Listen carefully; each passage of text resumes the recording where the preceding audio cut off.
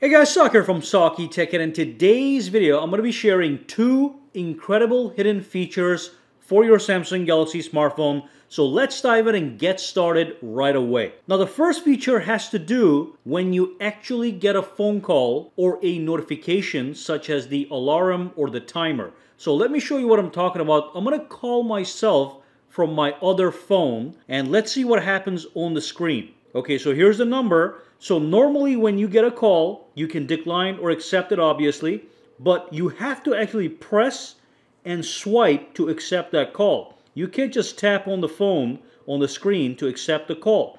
Now that has been a problem for me for a while. I don't like swiping, I just like to tap and accept or tap and decline. You can actually enable that, and let me show you how to get that done. So all you want to do is you want to go to your settings. Alright, then you want to scroll all the way down and you want to go into accessibility, which is right here. Now once you're there, interaction and dexterity, and the first thing that you want to do is you want to enable the assistant menu. This is just a requirement for the feature enabling.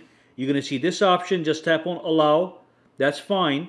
Now when you enable the assistant menu, there's going to be a button that you're going to see on the screen. We're going to deal with this button in a second, but go inside the menu and simply enable this option, replace swipe with single tap. You can disable or enable this. To use this, this has to be enabled as well. So now I'm going to call myself from that same number and look at what happens. Tap on it. There's that phone call. Look at this. I can tap to take the call. Alrighty, I'm going to call myself one more time. I'm going to show you tap to decline. So tap and it's declined.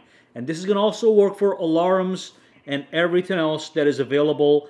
It says here alarms, alerts, and incoming calls by tap. So that's feature number one. Now let's talk about this menu. I'm going to show you guys how to deal with this menu to actually hide it and also an additional hidden features. But first, a real quick message from our sponsor, and I do think you're going to love this sponsor. Guys, a quick word from today's sponsor, Omaze. I am excited to be working with Omaze to offer you a chance to win an unplugged Tesla S Apex Plaid and simultaneously support a great cause, the Juju Foundation. Now, the winner of this giveaway will lay claim to a Tesla Plaid which is customized by Unplugged Performance. This is the fastest production car in the world with a 0 to 60 of 1.99 seconds. It is an all-wheel drive car. It looks very mean with carbon fiber upgrades, and it is worth $259,885. Meanwhile, Juju Foundation is a non-profit organization dedicated to the support of youth initiatives and lifting the spirits of those in need. They conduct giveaways and supply funds for the underserved youths. So a great cause, no doubt. For your chance to win an unplugged Tesla S Apex Plaid and support the amazing work of Juju Foundation, go to omaze.com/SAKITECH and enter now. The link will also be down below, which you can click to enter. Alright, so let's go back into that settings, alright, accessibility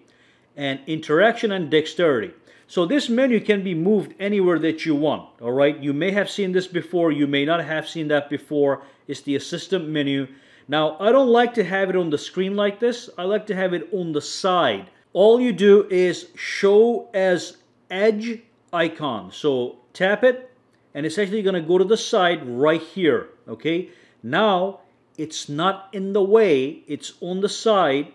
And at the same time, I have this enabled. My primary purpose for enabling the assistant menu most of the time is to use this guy. But when you enable this guy, you get this menu on the screen. That does give you a lot of functionality, by the way, okay? You can even increase or decrease the transparency of this so you can see it better, okay? It's a floating menu. I like to put it to the side. So you tap on this guy, boom, it goes to the either side. Again, you can grab it and you can put it on either side. That is the second hidden feature, all right? So first, I enable the tap feature, and then I hide the assistant menu, but it's still available on tap if I need to access any one of these settings right over here.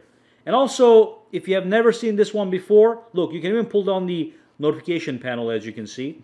But if you've never seen this one before, if you go to menu settings, you can actually go inside and edit the items that's inside that menu. So I can delete a whole bunch of these guys. All right, let's just have screen off. All right, so now look at this. Tap, I can screen off by tapping that. So that's fantastic. And that's it. If you have any questions, comments, or concerns, drop them down below and let me know. For now, guys, have a fantastic day, all right?